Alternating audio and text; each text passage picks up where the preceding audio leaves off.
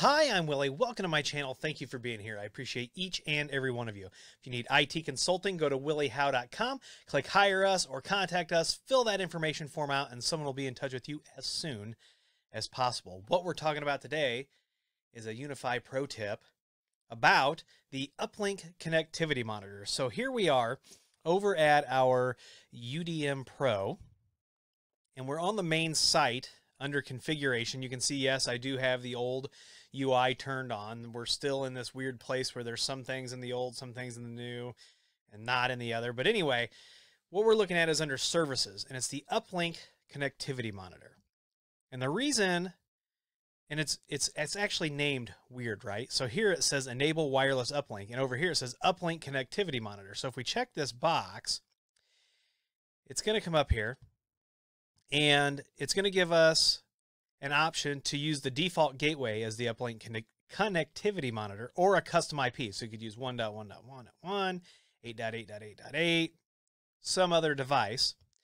But read this right here in the tooltip. It says allow automatic wireless meshing of your UAPs. This is required for any unwired or non-wired, not wired UAP to properly function on the network. It will also cause a UAP that loses its connection to the gateway to stop broadcasting its network. So what does that mean? So if you've got a huge network and let's say your UDM or your USG or whatever is your gateway out to the internet, and for some reason your USG goes down, but you've got all this other infrastructure internally that you need to access. If that gateway goes down and this is enabled, your APs stop broadcasting their SSID. So we usually disable that because a lot of times most people need to access other things besides just the internet in an environment.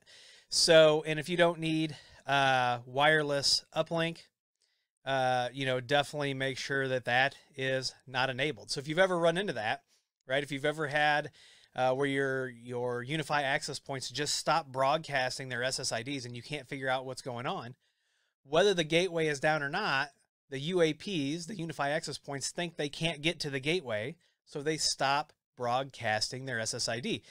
We've seen that happen in production where the gateway that it's supposed to be pinging is still up, but the access points for some reason think they can't get to it, so they stop broadcasting their SSID. Also, the Amplify product line, you didn't used to be able to change that in Amplify. You can now change that in the Amplify product line. People that have larger homes that have home media and things like that, if their gateway goes down, they still want to be able to use their Wi-Fi, right? So if you like this video and you want to see more pro tips, give me a thumbs up, subscribe, please comment and share. Follow me on Twitter, Instagram, and TikTok. Those links are down below. If you'd like to support the channel by becoming a patron or using our clearly marked affiliate links, those are down below. If you need IT consulting, reach out at williehowe.com.